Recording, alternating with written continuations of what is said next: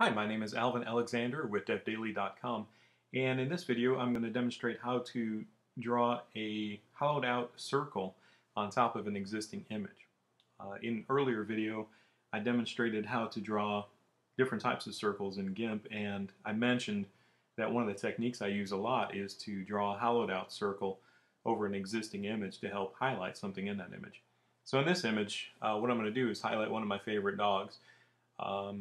This one, the black and white one here, is named Zeus, and I'm going to just draw a circle around him to help highlight him.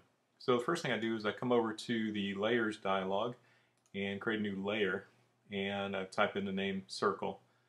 And I do want that to be transparent. That's important, so make sure transparency is selected, click OK. Then what we want to do is come over here to the Toolbox dialog and select this Ellipse tool.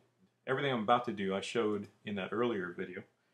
So I'll just go through it kind of quickly. Come over here, hold down the Shift and Alternate keys so I can draw a circle.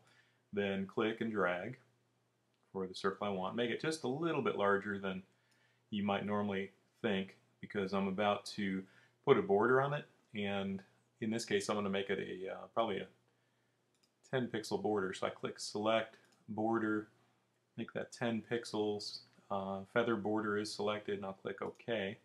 And you can see that creates a nice thick border. So I have my first circle was the one on the outside. Now I've got a new circle on the inside. And I click Edit, Fill with Foreground Color, and I chose that blue color a little while ago, so I'll just go ahead and use that again. And you can see that creates a nice hollowed out circle on top of the target I was aiming for, which in this case was my dog Zeus. If I want to move that, there is something right here I'm not sure exactly what to do with Gimp, so I normally just click Select and then All to get rid of that stuff that was showing there. And now you come over to the toolbox and select this drag tool, and you can come back over here and you can click and drag that circle. And I should say before I do that, as long as this layer up here in the upper right is selected, we can click here and then drag that circle and move it wherever we want to. And that's pretty good for me. So in summary, that's all you have to do to draw a hollowed out circle over an existing image.